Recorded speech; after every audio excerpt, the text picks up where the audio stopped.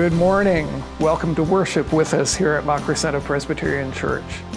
We hope that your spirit will be lifted, drawing closer to God this hour as we sing His praise, listen to the reading of His Word, and receive instruction in the path of righteousness. The Bible says to come into God's presence with singing. Let's do just that.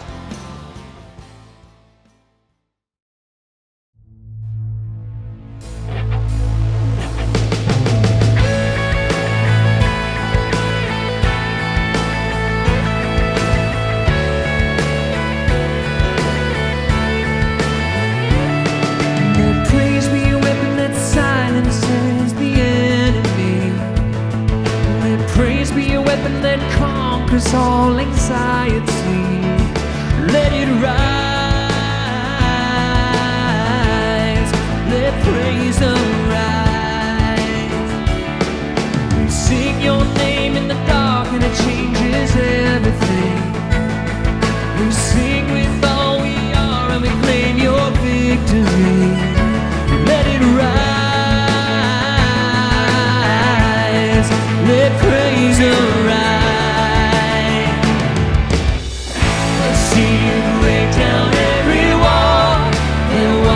Giants fall, for fear cannot survive when we praise you.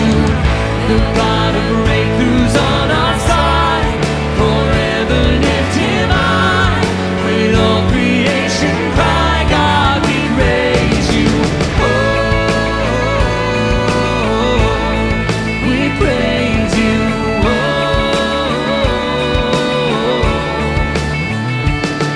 let faith be the song that overcomes the raging sea. Let faith be the song that calms the storm inside of me. Let it rise, let faith arise. We'll see you break down every wall. We'll watch the giants fall, for fear cannot survive when we praise you. The God of breakthroughs on our side, forever lift Him high. With all creation cry, God, we praise you. Oh, we praise you. Oh,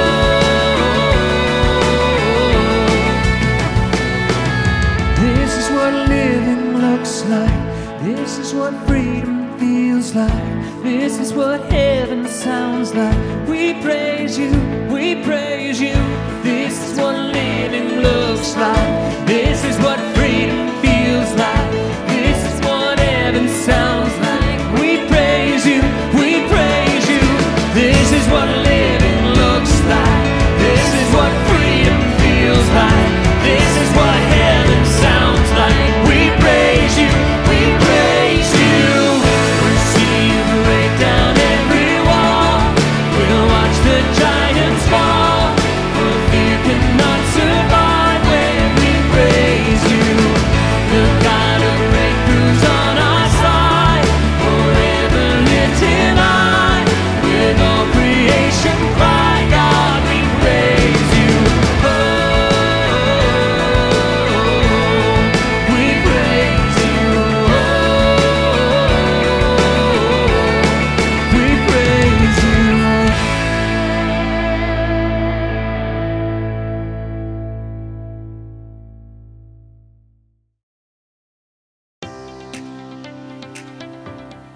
Welcome to today's service.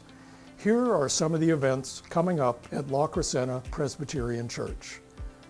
Registration for the Dominican Republic Outreach Mission Trip will close tomorrow, Monday, April 25th. Your registration form and $400 deposit are due by that deadline.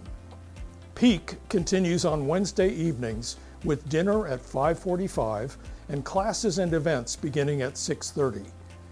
Andy will continue his class More Like Jesus, while Lee is continuing his new class called Living Wisely, discussing how to live a truly meaningful and joyful life.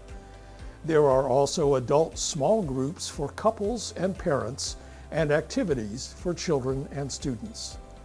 Next Sunday, May 1st, we will have a single combined communion service in the sanctuary, followed by fellowship and light breakfast in Koopmans Hall and the courtyard. It will be a great opportunity to meet new people and welcome newcomers. Gary Woodward is still recruiting men of good voice to sing in the Mother's Day Men's Chorus on Sunday, May 8th. Please contact Gary for all the details. On Sunday, May 15th at 2 p.m., the deacons will present Strike Up the Band, a benefit performance to raise funds for the Deacons Higher Education Scholarship Fund. Vocalists and a 10-piece professional band will perform pop, swing, jazz, gospel, TV, and movie themes in this high-energy show. Tickets will be available in the breezeway after Sunday services at a suggested donation of $15 per adult and $30 per family.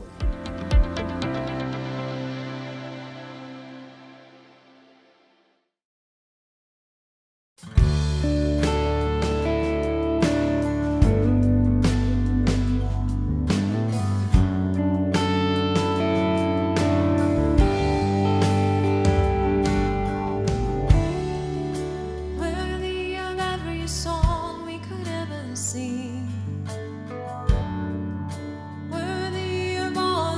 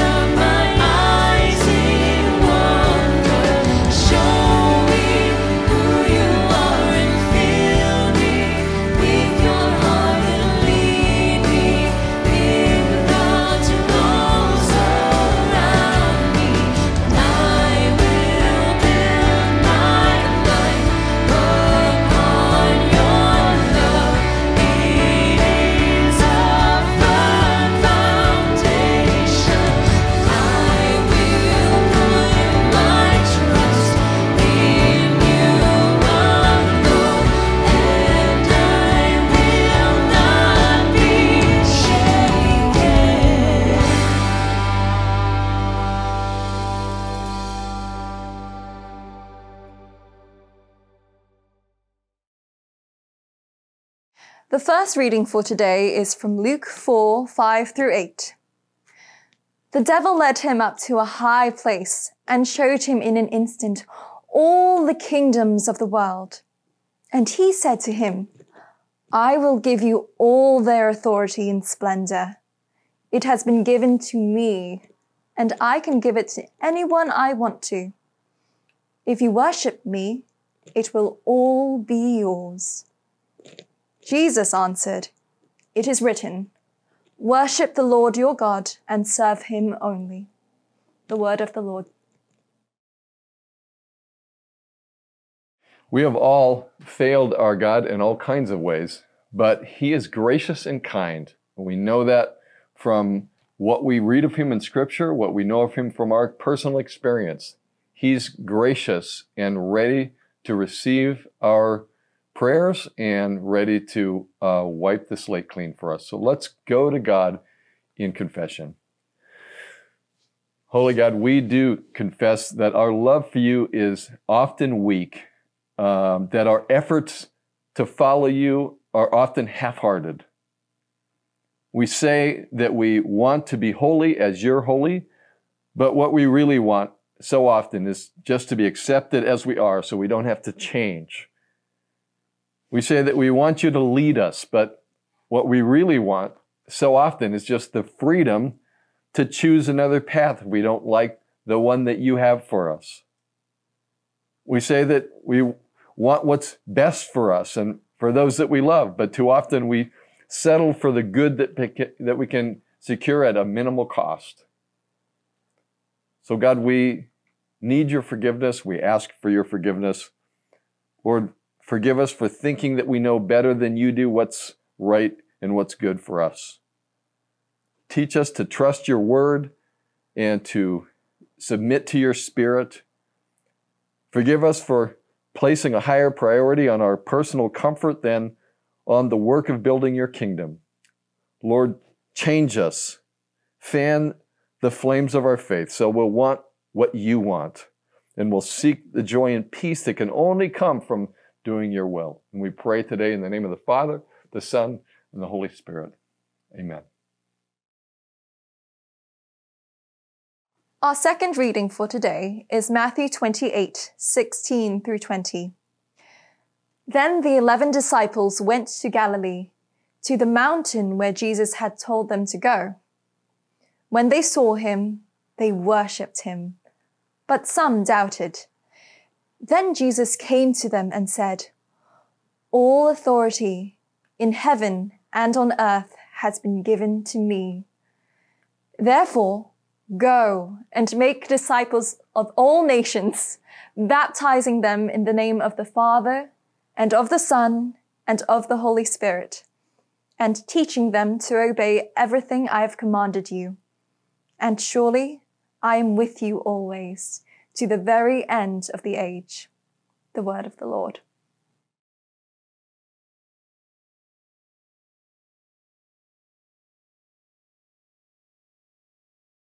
Please join me for a prayer. Lord God, I thank you for this time for us to gather together, even in this virtual format, to come together, study your word, and learn of you. Lord, I pray that you would bless this time, help my words minister to people. May they be received in love, and would your just presence fill up this space right now, God. Amen. All right, Matthew 28, the Great Commission. This one's pretty familiar, right? I'd guess if you'd spent any amount of time here at LCPC, you've heard this one a few times. I mean, it's pretty much the basis for those wildly important goals that we've been setting out to do. In fact, it's the basis for a lot of things. Outreach, global missions, the importance of baptism. It's a pretty key passage. But I think, if we're being honest, there's a part that we skip past in it. At least, I skip past in it. I kind of skip to the actual commission part. Go, make disciples. It's snappy, it's clear, but that's not where Jesus begins. Now, Jesus actually begins the Great Commission with a statement. a statement about himself. All authority in heaven and earth has been given to me. Therefore, go and make disciples of all the nations. So if Jesus connects that statement with the actual commission, with that word, therefore, then it's important for us to understand what this authority piece means. So what does Jesus mean here? Remember, this passage comes after all of the Easter events we were talking about last week. It comes after Palm Sunday. It comes after the cross. It comes after the resurrection. In fact, Matthew, the one who records this in his gospel, doesn't seem concerned with telling us much more about post-resurrection Jesus, except for this moment, this statement from him. So clearly, this is big news. It's also a new thing. Jesus is talking about a new reality, post-cross. Now, after Jesus has gone through the suffering and death of the cross, after Jesus has triumphantly risen, all authority on heaven and on earth has been given to him. So what does that mean? Well, I can tell you what it doesn't mean. It doesn't mean that Jesus is somehow more God than he used to be. Jesus is fully God and fully man before and after his resurrection. This also doesn't mean that Jesus has some new superpower that he got by crossing through death. This isn't a Hollywood movie where the hero gains or perfects some new power in the third act that changes the tide of the film. No. Jesus is talking about a new status, a new moment in redemptive history. Something in the world order has changed. We're in a new moment where the kingly authority over all of heaven and all of earth has been given to the Son. To fully feel the significance of this, we actually have to go back before the earthly ministry of Jesus began. See, at the beginning of some of the gospel narratives, there's a story, a true story. I always try to emphasize that with the kids that I work with. When we're talking about a story about Jesus, we're talking about a true story. So there's this true story in the Gospels where Jesus is out in the wilderness. He's fasting. He's probably getting ready for his ministry to begin. And the evil one, Satan, sees Jesus in that bodily weakness of fasting and decides to try his hand with him. So he comes to tempt Jesus, and he does so 3 times. Well, there's one specific temptation in that set of 3 that I want to focus on today. It's the one that we read earlier. See, Satan comes to Jesus, and he shows him all the kingdoms of the world, all their authority and splendor. They can be yours because they are mine. All you have to do is worship me. Now, I don't know about you, but that seems like a bold claim from Satan. All authority and splendor of the nations has been given to Satan? That can't be right. All right, come on, Jesus, dispute that liar. But Jesus doesn't dispute that. Rather, Jesus responds to the temptation by quoting scripture. You shall only worship the Lord your God. So, is Satan telling the truth here? Does Satan really have this kind of authority?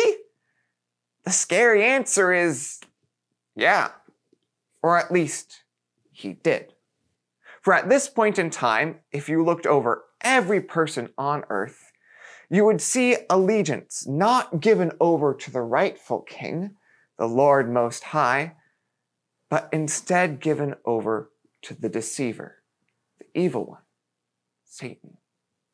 Now, what did this really look like? Well, I can tell you that it didn't look like a bunch of people just going around praising Satan. It didn't look like a bunch of buildings with pentagrams on them where we have crosses. It didn't mean people walking around with scary goats on their shirts. No, it doesn't even mean that everyone was worshiping fake gods that were satanic powers in disguise, though that was an element of it. Remember, one of the few groups of people that Jesus directly linked with Satan were the Pharisees, those who knew the name of God and believed that they served him. Yet Jesus said that they were so aligned with Satan that he was their father.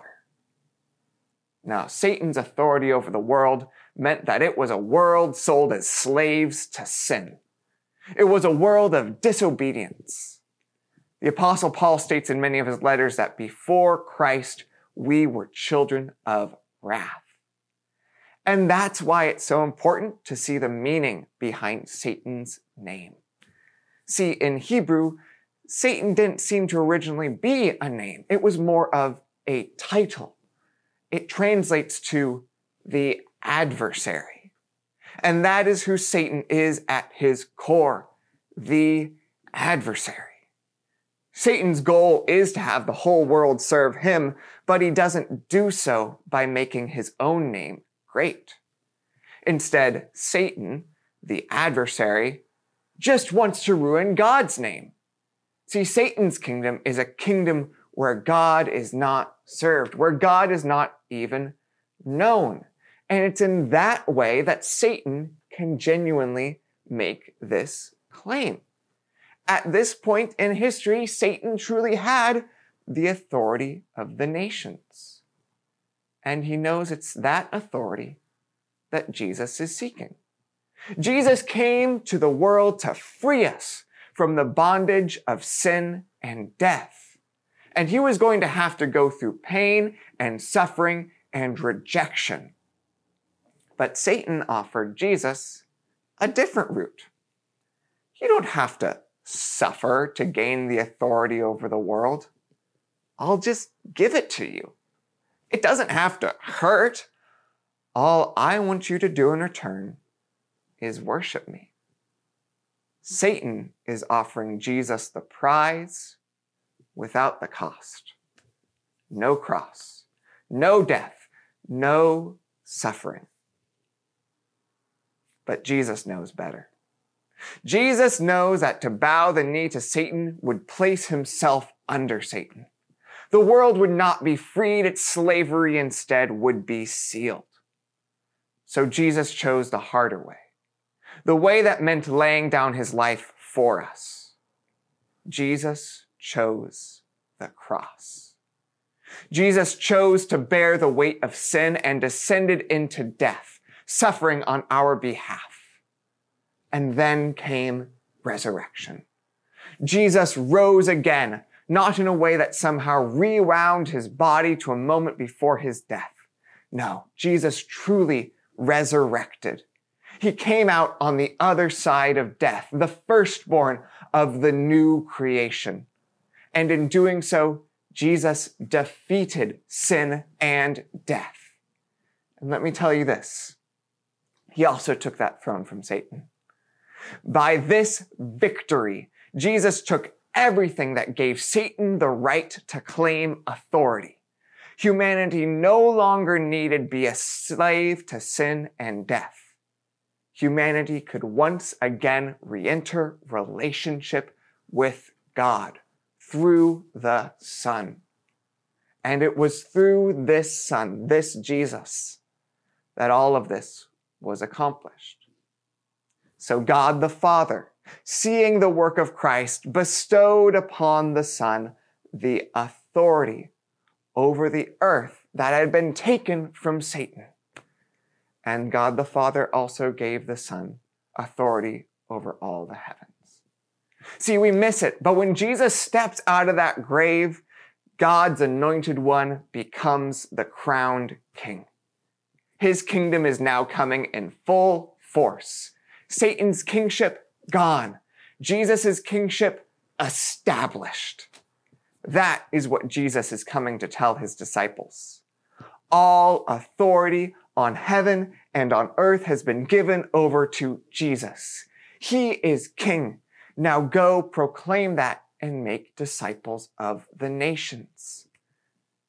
Now, there are many directions we could go with this, but I have 3 primary points to look at as we process through this identity of Jesus's. So if you're a note taker, here are your 3 points.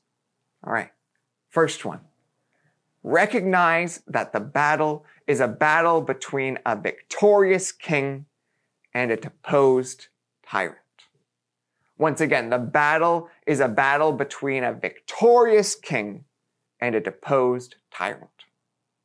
All right, deposed is not a word we hear all the time. A quick search on Google defines deposed as removed from office suddenly and forcefully. It speaks to when a king or any figure of authority has been removed from their seat of power. And that is the reality with Satan. Satan had this world under his thumb, but Jesus defeated Satan. And there's no power nor scheme that Satan could use to reverse that.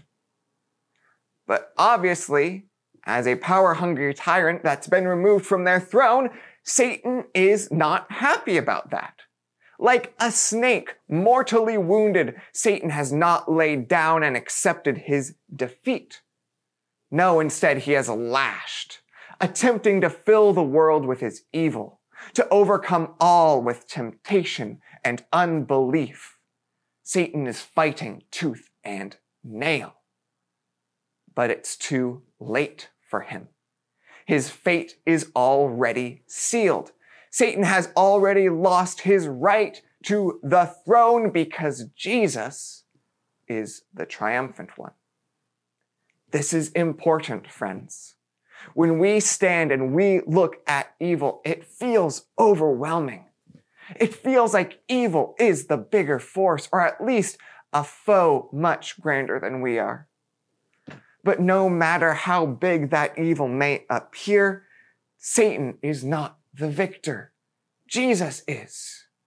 We do not live in a world where evil is stronger than good, nor is it even of equal strength. Satan is not a God standing equal and opposite to God. Satan is not king. Satan is vengeful, but he is altogether hopeless. Satan's goal is to distort and pervert God's name. But friends, we've a glimpse into eternity, and we know that's not happening. No matter how much Satan may buffet, our hope stays in the victory of King Jesus. And this changes how we think about temptation. Friends, there are temptations in this life. There are times where we still feel the overwhelming urge to live as separated from God, partaking in those things we know that God does not have for us. The presence of these temptations, however, is not a sign that Satan is stronger than Jesus. That is a lie that I have believed before, and so I want to say it again. These temptations, their presence is not a sign that Satan is stronger than Jesus. Rather, as Austin helped point out to me the other day, these temptations and burdens are a signal of Satan's waning power. Satan is threatened when he sees us living for the glory of God. Every person living in relationship to God is a sting against Satan's plan. And so Satan desires to afflict us, to make us believe that we can't be in relationship with God. But we do not have to listen to Satan's desperate attempts to steal us from the Savior's kingdom. He is attempting to rebuild a kingdom that is actively falling apart in front of him. Jesus, on the other hand, he is victorious. When temptation comes, he is the one that we run to because he's already won the fight. He's the one in triumphant power. We read in Scripture that the Lord allows these temptations to take place for the strengthening of our faith. If temptation scares you, remind yourself of this. The purpose of this temptation is not for you to stand in your own strength, but rather for us to cleave closer to the King, King Jesus, who stands in victory and majesty over and against the evil one. When temptations come, that is where we can go. That is who we run to. All right, so we move on to our second point. We need to recognize that this world is habituated to the wrong kingdom. I'll say that again. Recognize that this world is habituated to the wrong kingdom. Yes, Jesus' throne is established. All authority has been given over to him. But I don't think it's a surprise to anyone here when I say not everyone is living for him. In fact, it can be hard to see the present world as living in any closer relationship to God. If Satan was truly kicked off the throne and all authority now belongs to Christ, then what's going on here? Well, we need to recognize that though the new kingdom of the one true King has come into the world is resistant to change. The truth is, we like living in the old way. We like living without a relationship with God. Isn't it easier if I'm the one in control of my own life? If I can be the one to take care of my financial security, to make all of my plans, and to decide what is good for me, to decide what is bad for me? That's the way we've lived our life. It's familiar. Why change? Well, this has been the way of our world. Our world stays in the functions of the old kingdom, a life lived without relationship with God. And friends, we have to be cautious of this because we too are inclined to live in the manner of the old kingdom, the old way. There are things that we have picked up from this world that come from the old kingdom. But we see from the teaching of Jesus that his kingdom looks fundamentally different. Throughout the scripture, we see the repeated instruction from God, be holy as he is holy. That word holy carries the meaning distinct. We need to recognize that this world carries with it many ways of the old kingdom, and we need to be distinct. We need to live according to Jesus' kingdom. I want you to be aware that the way of life of Jesus' kingdom is not because God is some arbitrary, rule-loving God. It's not because God is a deity with firm decisions about what is right and what is wrong, and he just wants everyone to conform to that. He's not that Facebook friend with very specific views that they will argue for day in and day out. No, the way that I want to talk about God and the way I've found the most helpful to talk about the way of the kingdom with kids, I think it's the best way for even us to understand the way of Christ's kingdom, is to know that God is our Father, our good Father, our Creator. He knows what is best for us. He knows the way we were designed to live. He knows what way of life damages us. First and foremost, God created us to be with him. That is how we flourish. That is what the way of Christ's kingdom is founded upon. It is a way given to us by our Creator, whose heart longs for us to live in the good way that he made us to. But the enemy doesn't want us to live that way. He wants us to think that life without God is better. But I can tell you, friends, God knows the best way. I want to be clear, I'm not advocating that we be escapists. I'm not claiming that everything in the world is evil. But we need to be serious about the way of life that we are participating in. We have to be cognizant. To live according to the way of the old kingdom is to ally ourselves with Satan. It's to participate and perpetuate a society where self-reliance, self-satisfaction, and self-affirmation are our gods. And it's not just by doing things that one might consider evil. It's to live with the wisdom of the world as our God, as our highest thing to turn to. It's to say, I have a right to be angry with this person when Jesus says to turn the other cheek. It's to insult someone for their beliefs when Jesus makes it clear that to insult your brother is to murder them in your heart. It's to say, I have to be worried about my finances in order to be responsible when Jesus says, be anxious for nothing.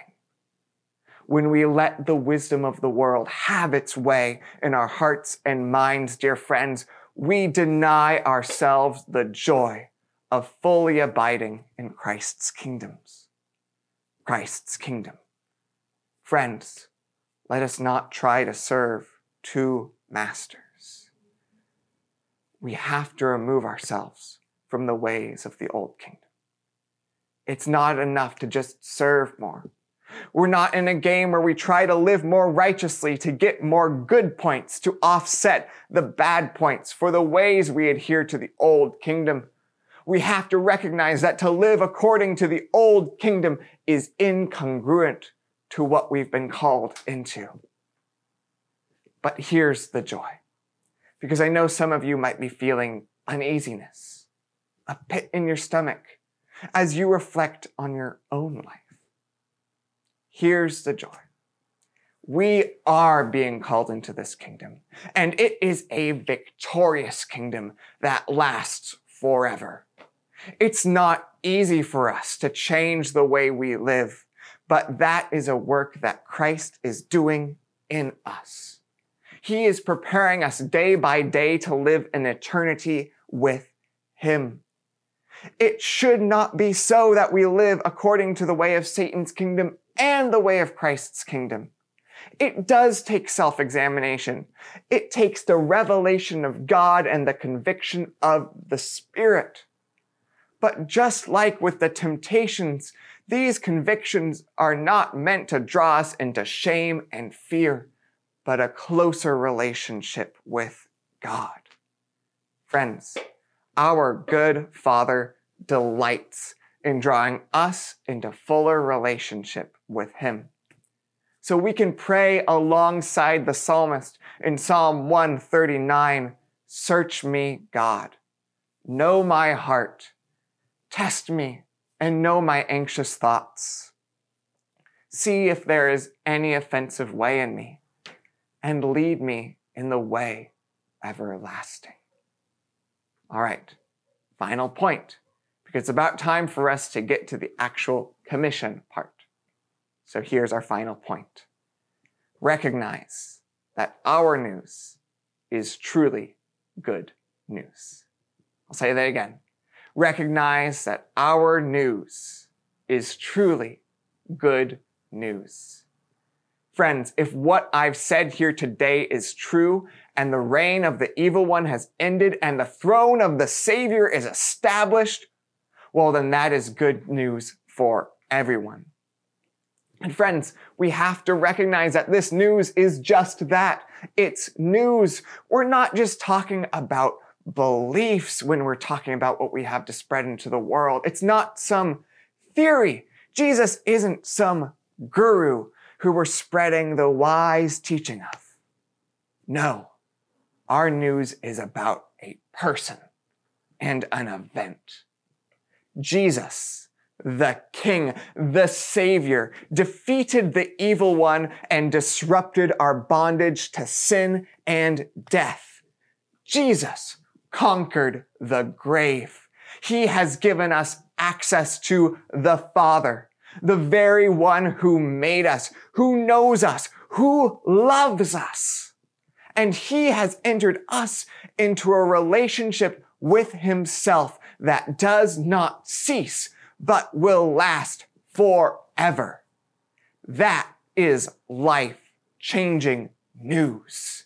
That changes everything. We can live the way that we were always meant to live. And when we understand that, of course we want to share it with others. There is no one that is not good news for. So indeed, let us go and make disciples of all the nations. But let's remember, that task starts small. We don't have to fly overseas to do this, though there are many wonderful people who do so, and I have a lot of admiration for you.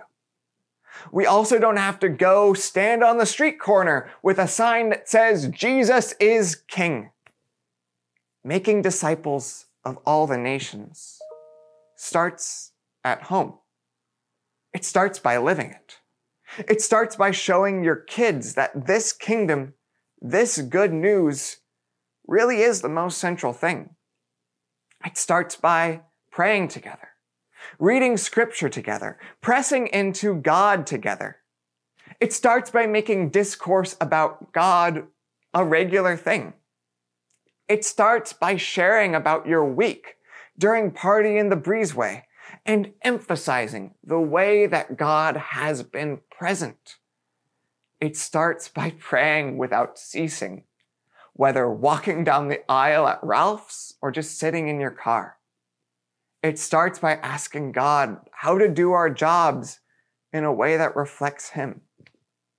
When you begin to live the gospel as the central thing, you realize that evangelism, making disciples, flows naturally out of it. There was a moment in my life when I realized my relationship with God was so central that I could not genuinely answer the question, "How are you?" without mentioning God, even when that was to people I knew did not believe. When we show people that this gospel has truly changed our lives, that it impacts every moment of how we live, that's when people see. They begin to notice and wonder and see our Christian belief as more than just a hobby or a social club or a philosophical belief, but that it's a reality that we live and we breathe. All authority on heaven and on earth has been given to Jesus, the adversary of God and of every good part of creation has been pushed off the throne. Sin and death have been defeated. That is good news. Let's live that. Let's breathe that. Let's share the good news. Father God, I thank you that you have placed the authority over all the heavens and all the earth under the feet of your Son, Jesus Christ. I thank you that we do not live in a world where evil is king, where evil is master, but we live in a world where Jesus' throne is established. Lord, I pray that you would inspire all of us this week to consider this, to consider the kingship of Jesus, to consider who he is, to consider this good news, to see the ways that we are still living in the old man, the old way, and to ask you to lead us in the way everlasting. Lord, would you search us? Would you know our hearts? Would you lead us in that way? Lord, we thank you for all that you've done. We thank you for all that you are doing. Lord, I pray that you would bless each and every person who these words come to. Would you guide them in your good way? In your good name we pray. Amen. From all of us here at La Crescenta Presbyterian Church, thanks again for joining us in worship this morning. We trust this has been an hour of blessing and encouragement to you. If you find yourself drawing closer to God and would like to know more about what it is to follow Christ, please reach out to one of us here at the church. As we go out to begin our week now, let your light so shine before men that they may see your good works and glorify your Father which is in heaven. We'll see you again next Sunday, either in person or here again online.